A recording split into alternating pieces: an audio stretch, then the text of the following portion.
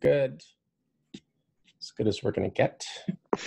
How's everybody doing? Are you surviving? We're a third of the way through the semester. Yay. Yay us. All right. Let me pull up the course outline, but not there.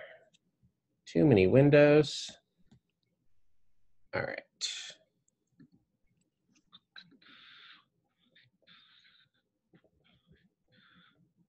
Here we go.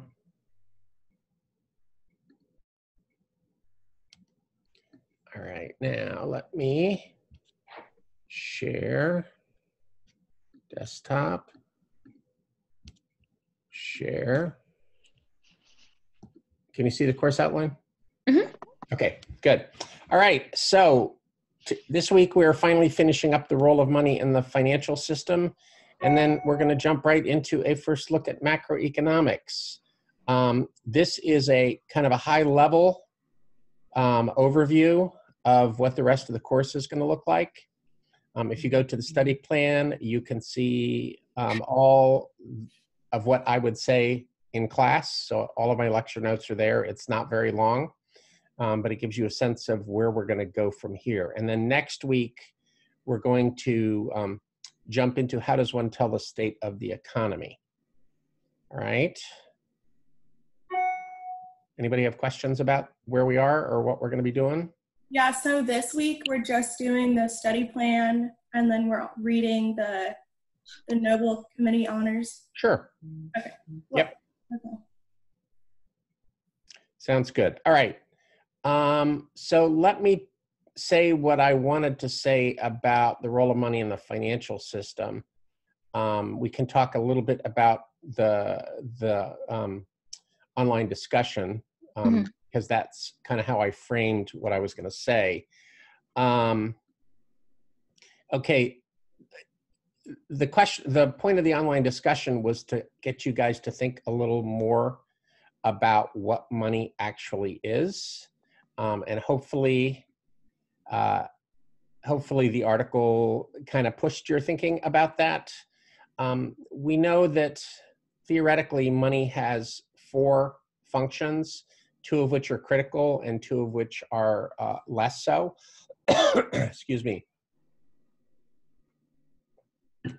The first thing that makes money money is that it's got to be generally accepted as a means of payment. The second thing is that it has to serve as a store of value. It has to be valuable in and of itself. There are 2 broad kinds of money. They are commodity money and fiat money. Commodity money is an item that has value aside from being money. So in the Radford article, for example, cigarettes were money and they were a commodity money, okay? They had money, they had value as cigarettes aside from being used as money. Fiat money is symbolic money, meaning it doesn't have any other value besides being money. In other words, the value of a $100 bill, if you're not using it as money, is pretty much nothing, okay? Typically when money evolves or money is springs up in a situation, it starts off as commodity money. Why do you suppose that is?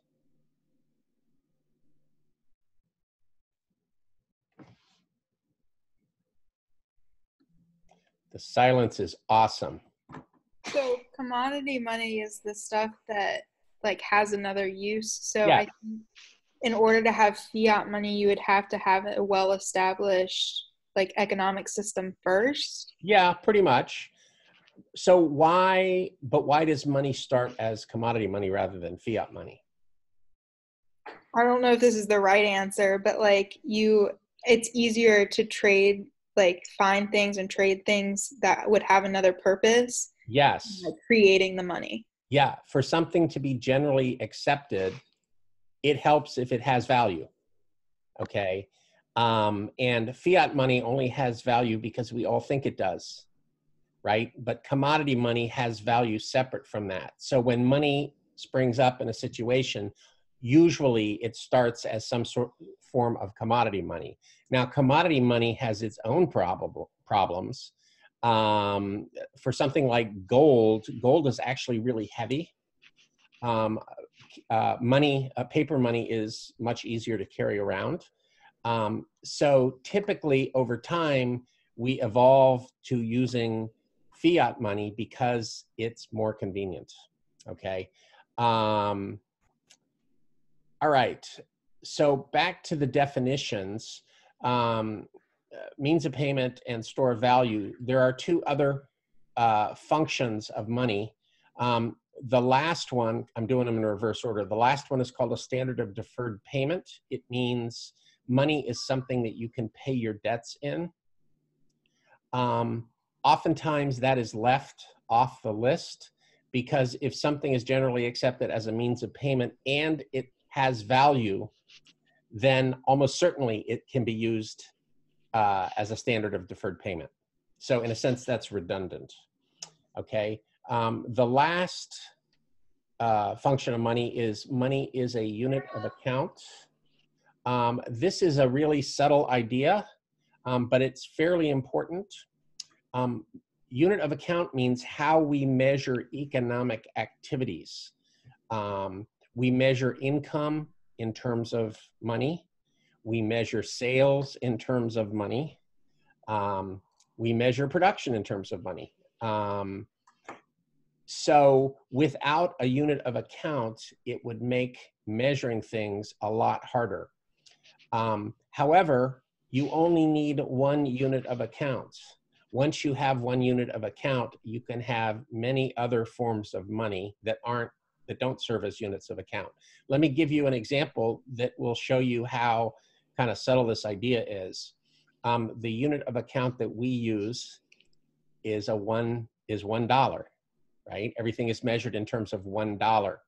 We could use $5 bills instead of $1, but we don't because $1 just is where we started. We could also use quarters if we wanted to. You could measure your income in terms of quarters instead of in terms of dollars. Automatically, you would feel richer because you earned more quarters than you did dollars. Okay, but again, the point is you just need one. Once there's one out there, you don't need any more of them. Hey, Jeremiah, you're back. I'm back. Awesome. All right. So, deli dollars. Were deli dollars alone or were they money? And why? What do you think about that? I'm not just talking to you, Jeremiah, anybody. Were they alone? I thought deli dollars were alone because he was like selling them so that he could get money and then like they would go back out, I think. But from the buyer's perspective, they were paying $9 today and getting $10 worth of food in the future. So it was just like a loan from anybody else. There was that extra dollar interest, basically. So for sure, deli dollars were alone from Frank's perspective, but that alone doesn't make them money in the society, in the town of Great Barrington. What do you think about that? In your opinion, were deli dollars money or not? And why? Rachel, what do you think? I think they were money. It is money, not they were, because you're exchanging something for, like, you're exchanging money for something for good and you're paying interest, so. But that just makes them a loan, doesn't it? What's necessary for them to be money? Were they a store of value? Didn't they store value in sense of? Yes. No, absolutely they did. So that would make it money. Well, not No, necessarily, not because necessarily. my car stores value, but my Okay. car is not money. So this question hinges on the first characteristic of money, the general acceptability as a means of payment. Okay. That has to go beyond Frank and the people that loaned him the money. Okay. So is there any evidence that deli dollars were circulated more widely than that? No. Oh. I'm going to give you credit for speaking up. Coriel, do you have an opinion? I mean, is there like an in-between stage of where it's because it's sort of a loan on one side and it's also money on another side? Is there Okay. like an Where is it the money? What side is the money on? the side is the money for the buyer? You mean the people that lent Yes. money? Yeah, Okay, yes. that's not it. Oh, It's, that's there's not it. something else. Okay. Hannah, any ideas?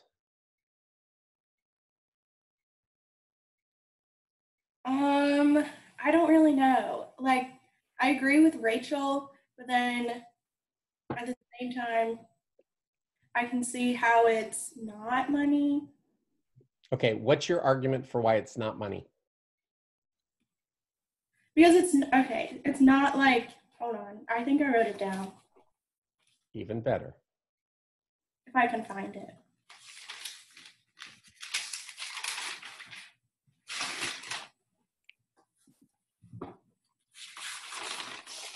Hey, Catherine, I didn't notice you before.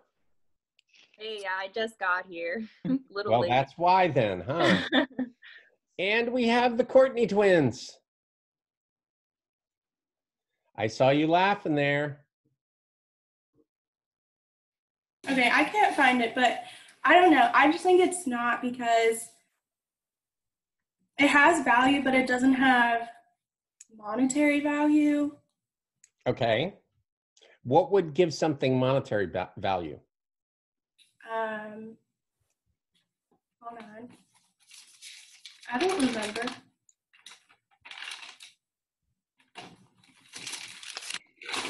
Would you consider it not money because at some point, like, people won't accept it? Like, not everyone accepts it? Well, really, the question is, did anyone accept it? Oh, yeah, that's true. So what's the answer? I think it's not. Because I don't think the people accepted it. Courtney, what about you? Yeah, your turn. I think it is, in a way. I don't know. I don't want to be wrong. Well, come on now. There's only 10 of us here. It won't be that embarrassing. But maybe everyone else thinks it's not money, so So you could be right and they could all be wrong. that's not possible. Okay, I think it's money. Hmm? I think it's money, so that makes 2 of us. Wow. Go, Courtney. Makes it 3 of us. Jeremiah, why do you think it's money? Shouldn't have said anything. I mean, I feel like it's money. Because they're using it there at the place. I feel like it's an exchange. I feel like it might be like commodity money. Deli, you're saying. Yeah, at the deli. Okay, Like they're using that's it. not enough. That's just, that could be seen as just paying back the loan. Okay, so then what's the answer? Is it money or? The reason why Get to the point, girl. I love it. I like this article is because there is no clear answer. Oh, okay. But I think it's money because, according to the article, deli dollars started showing up in other places. People were spending them. Right? So that's that acceptability as a means of payment. You can argue that they weren't generally accepted because they weren't used by everybody and they weren't used everywhere. But at least they were used some places. And so to me, that's enough to be considered kind of like money. Do you think that deli dollars would have been accepted as a means of payment in Boston or New York? No. Why not? I think because it was such a small area that was kind of focusing on it, since it was like specifically for a restaurant. I think if it became like a larger like corporation or something like that was more widespread, that could have possibly done it. So why did it work in Great Barrington? I think it's because it's like the community kind of coming together to help build something back up that they knew they couldn't, So that they knew that like somebody couldn't. This was just Yeah. charity? This was just charity? Not particularly. Like I don't know what I'm trying to say. Okay. If somebody lent Frank $9 and he got the deli dollar and then he turned around and spent it on groceries, say, the person accepting the money for groceries was not doing Frank any favors. Why was he willing to do that? Could you repeat that? Why would somebody else, why would some third party accept deli dollars in exchange for some transaction? Okay, there's something going on there that you guys haven't jumped on yet. You're all around the edges of it. Because they hold value? Say that again? Because they hold value? Well, why? How do you know? It's just a Well, I piece guess of paper. if people really want the deli, they'll They go trusted there. Frank. They trusted Frank, and they believed that they could take that piece of paper and turn it in for food, for a restaurant meal, right? So it has to do with having faith in the guy who issued the paper. And that's why going to Boston or New York simply wouldn't work, because nobody knows Frank there. They would think you were pulling some scam or something. Yeah, that wouldn't work. Money isn't generally universal, right? You can't, if a Canadian person came to Fredericksburg and tried to buy lunch with Canadian dollars, it probably wouldn't be accepted. Why not?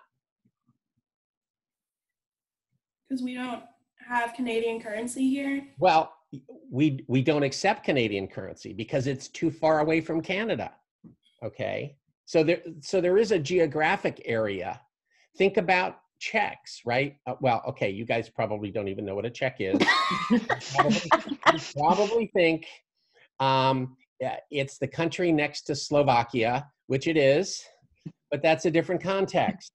Okay. So if you go on a trip to Oklahoma and you try to pay for something with a check on a Fredericksburg bank, is that going to work for you? No. No. Probably not, because they don't even know where Fredericksburg is. They don't know who Mary Washington was. It's a big mystery to them. It's too far away for them to accept that as a form of money. Now they'll accept cash because they're part of the United States, right? So money is really kind of interesting because it's really dependent on people trusting it. Okay, any questions before we move on?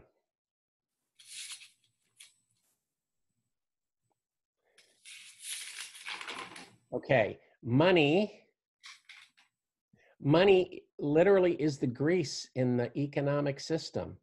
We've talked before about how markets promote efficiency because markets move items from people who value them less to people who value them more. Think back about the Radford article, right? The economics of the POW camp.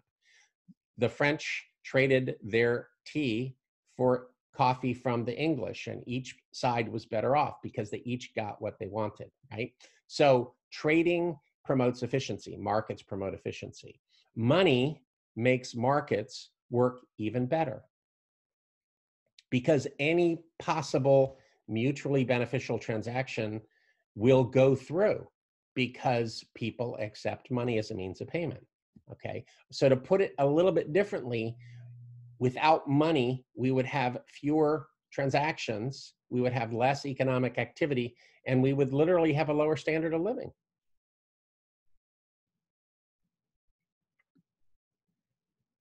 All right, does that make sense? Humor me, it's been a long day. Just nod and smile. Okay, some of you know what I'm talking about. Okay, Maeve, you're inside again. What do you think it is, fall? No, it doesn't feel like it outside. No. Next few days, hopefully. I still miss seeing you in your car. Oh, well, I don't With know. all the Maybe we'll bags make that happen this with all semester. the bags in the back seat that makes it look like you're a homeless woman. Yeah. Okay, now, where do banking and financial markets come into the story? Because they're important too.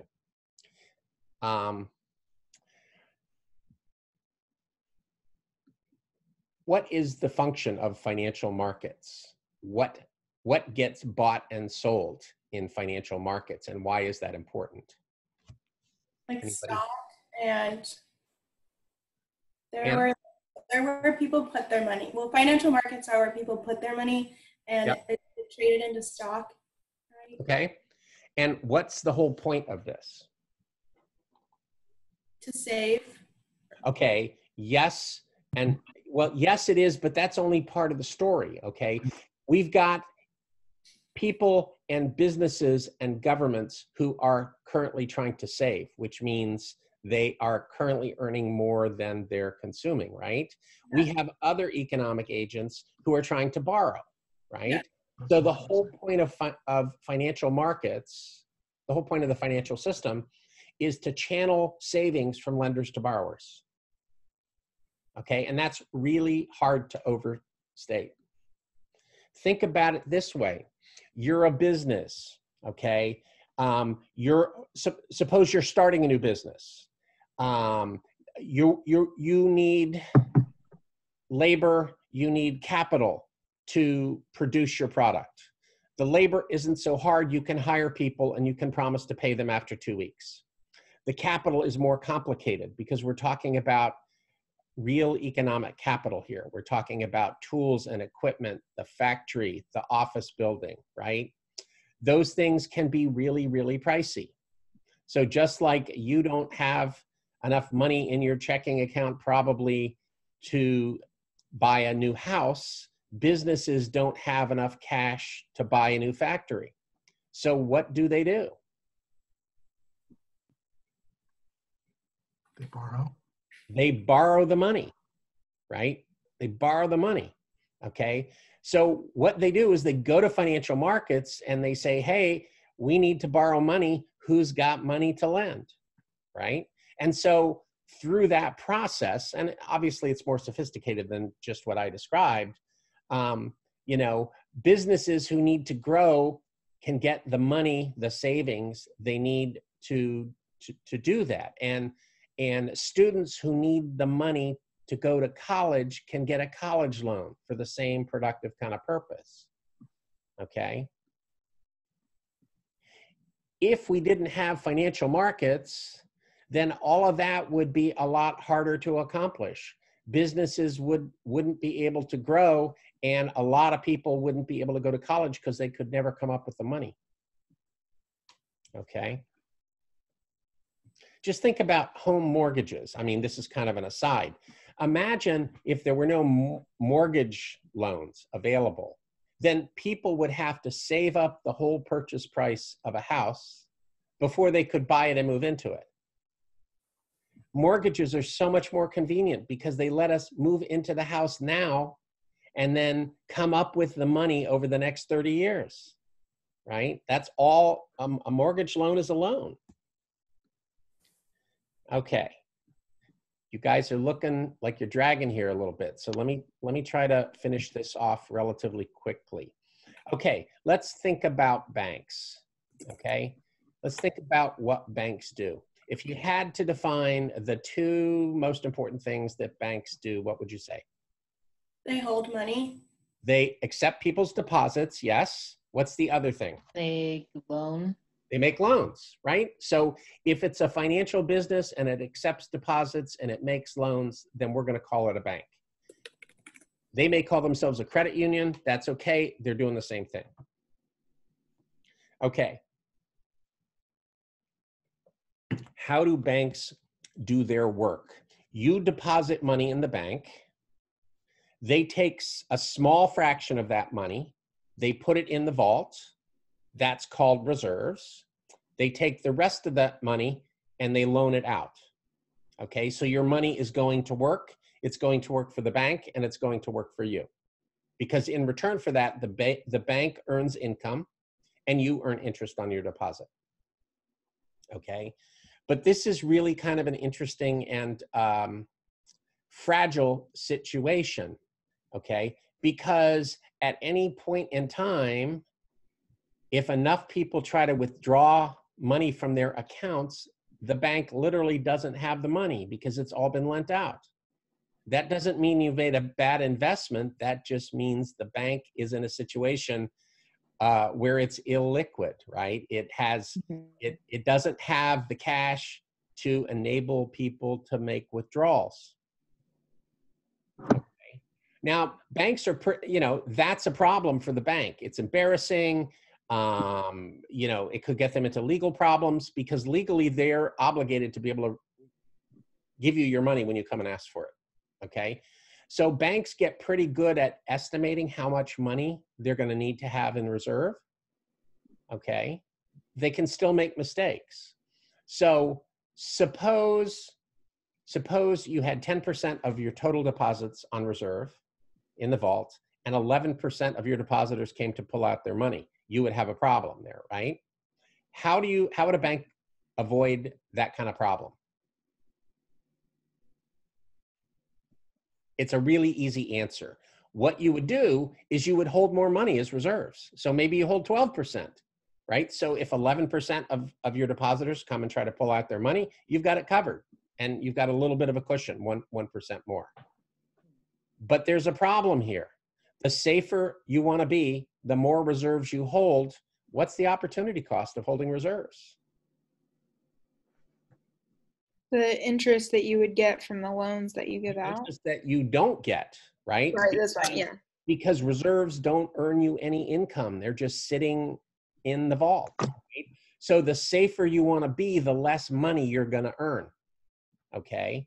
And which means the less money that we're going to get on our interest in the deposits. So banks constantly have to consider, do I want to make more loans? Do I want to hold more reserves? Okay? And so it turns out that the amount of bank reserves varies. It's not the same always. Okay, so when banks get nervous, they make fewer loans, they hold more reserves. What do banks do during recessions, for example? What did banks do in the Spectre article? They don't give out as many loans. They stopped making loans entirely, yeah. So the good news is they were as safe as they could be. The bad news is no one could borrow from them. All right. What about a business that needs to make payroll next week and because of the recession hasn't generated enough revenue to make their payroll? What would they ordinarily do? They would go to their bank and say, we need a short-term loan. But if the bank isn't willing to lend them the money, maybe they go out of business. Okay. So when banks are too conservative, that has an impact on business, and that's not a good thing, right? That's part of the reason why businesses fail during recessions is not that they made bad management decisions. It's that banks won't lend them the money they need to tide them over. Okay. Is there a set amount for how much banks can keep in the reserve? They can keep from 0 to 100%. Oh, okay. There is a better answer than that. Okay. Aside from everything that we've said so far, the Federal Reserve requires that banks hold a minimum percentage as reserves. And we're going to talk about that in about a month. Okay. But the point here is that banks have a real reason to hold reserves. It's not just because the government tells them they have to, right? And the reason why is because they owe the money to their customers. All right. Any questions?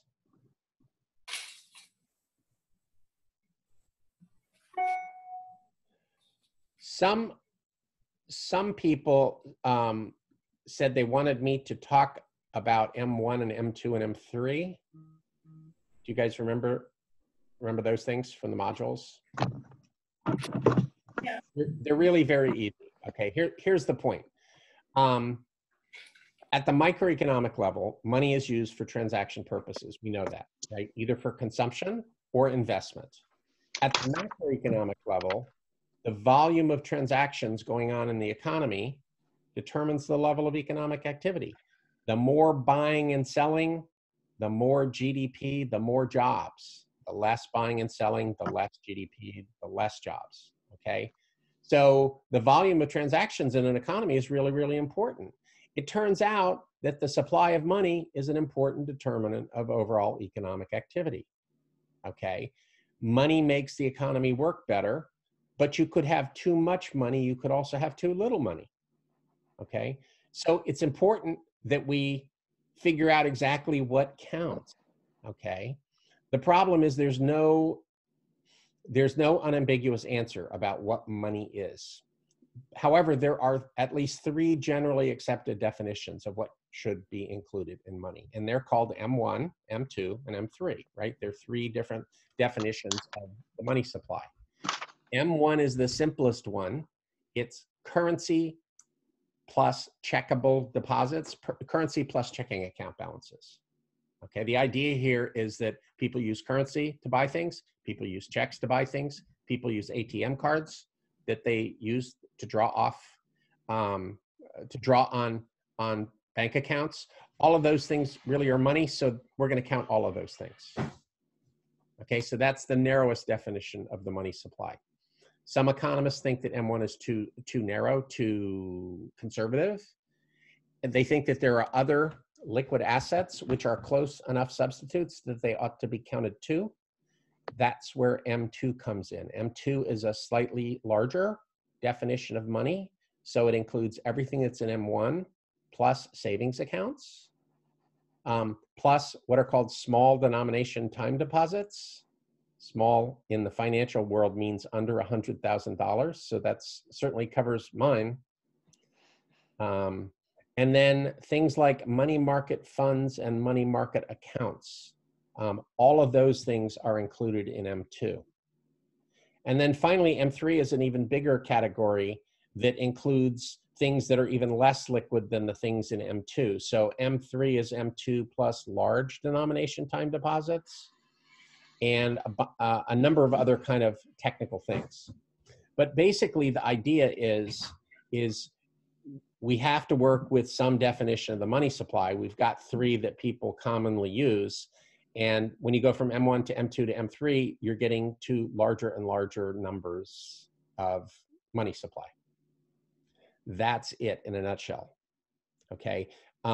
In general, I use M1 unless I have a reason to talk about other things. So when I'm talking about M1, when I'm talking about the supply of money, and we will be doing a lot of talking about the supply of money, I'm talking about currency plus checking account balances, even if you never write a check and you only use your debit card. All right. Some of us do have checks, Professor. Awesome. Happy to hear it. You're making I found my checks the other day. I was like, oh my God. You're making me feel young, Jeremiah. Okay. All right. Well, that's all I've got to say. Do you guys have any other questions? My only question, can you just quickly explain liquidity and do their plastic money, so debit card, does that factor in? Because they didn't really make that segue. Okay. Liquidity is a property of all assets. Some assets are more liquid, some assets are less liquid. Liquidity just means how quickly and easily can something be converted to a means of payment without losing a lot of value. Okay? So going back to our definition of the money supply, you could line up all the different types of assets from least liquid to most liquid. At some point you draw the line and you say everything to the right is sufficiently liquid that we're going to count it as money. Everything to the left, we're not going to count as money. So things like real estate. Real estate has a lot of value, but you can't use it to buy your lunch, right? So stocks and bonds are relatively liquid. You can sell them with a phone call. You can, when you sell stocks or bonds, you get the money within 3 business days. But again, that's not quick enough for you to buy your lunch with it, right? Is currency, how liquid is currency? This is a trick question. Okay, Maeve, you brought it up. How liquid is currency? Well, if you have cash, Yes. How liquid is cash? Yeah, it would be highly liquid because you can give it right then and there. That's a good answer. It's not the best answer. Okay. What's the best answer? Isn't it just very liquid? Like currency It is, but it's not just very liquid. It is as liquid as it gets because it's already a means of payment. You don't have to convert it to anything. That's the trick. No. So did I crush you, Maeve, there? No, I think I got it. So if I pay for something with a debit card, then because it's not like a change of physical money. It doesn't have to be. Okay. So debit cards have kind of revolutionized what we think of as money, because if you have a debit card tied to your savings account, then it's as pretty much as good as cash almost. Anybody that accepts a debit card, right? Whereas before, to get money out of a savings account, you would physically have to go to the bank and get the money out, right? So savings accounts really are liquid these days. Does that help, Maeve? Yeah, that clears it up. Other questions? Are the test corrections, are we supposed to meet with you by this Thursday for that? More or less, yes. Okay, because I thought on the announcements it said like 3 weeks. I know. Okay. I got your email. I'm gonna get back to you. Okay. I had 20 appointments today. Oh, okay, gotcha. I'm kind of burned out at the moment, but I will get back to you guys by tomorrow. Did you get my email? Probably.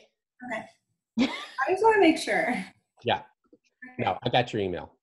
Okay, thank you. But some of you actually were those appointments today, so I'm going to throw you guys under the bus. I just won't tell you who they are.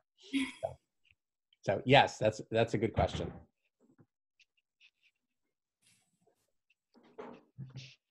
Any other questions? Ooh, yes, question. You may have already answered that before I got here. I can just go back and watch it if so. But with the discussions, were those due by today or are they By due today? Yeah. By today. Okay. So as long as we posted something. Well, hopefully you posted more than one thing, because I posted 2. I could post the 3rd one. It was kind of an interesting and hard to sort out discussion. If you don't believe me, ask Hannah. Yeah. Word. It's like he was not the only one today who asked me, well, what is the answer? So well, you just need to tell us, and then it'll be good. But there isn't an answer. What you need to do is decide for yourself. Think of the evidence and make a case for it one way or the other. I think you can argue either way. And the point of the discussion was for me to understand that you understand what money actually is. If you say so. Oh, come on now. I just like to know when I'm right. Me. If that is your goal in life, you're going to be disappointed, I have to say. Oh, I know. Okay. There's a lot of gray in my world. That's all I can say. And I think Sarah's laughing with me instead of at me. Well, yeah, I'm laughing with you. You're good. Good. All right. Other questions?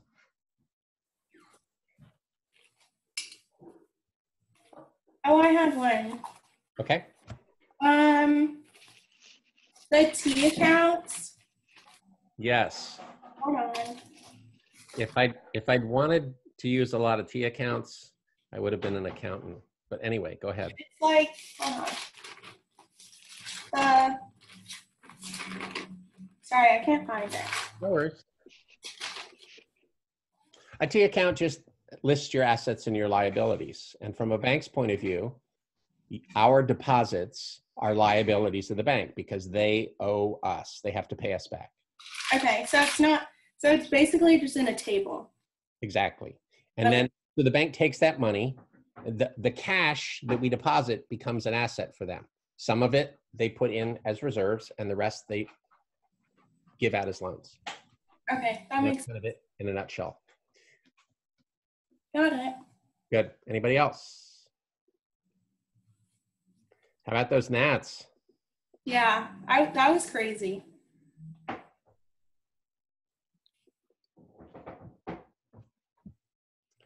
All right, well, I guess we'll call it a night. Bye, Courtney. Courtney's. Bye, Professor Greenlaw. Yep. Have a good one. You too. Bye. Bye. Have a great one.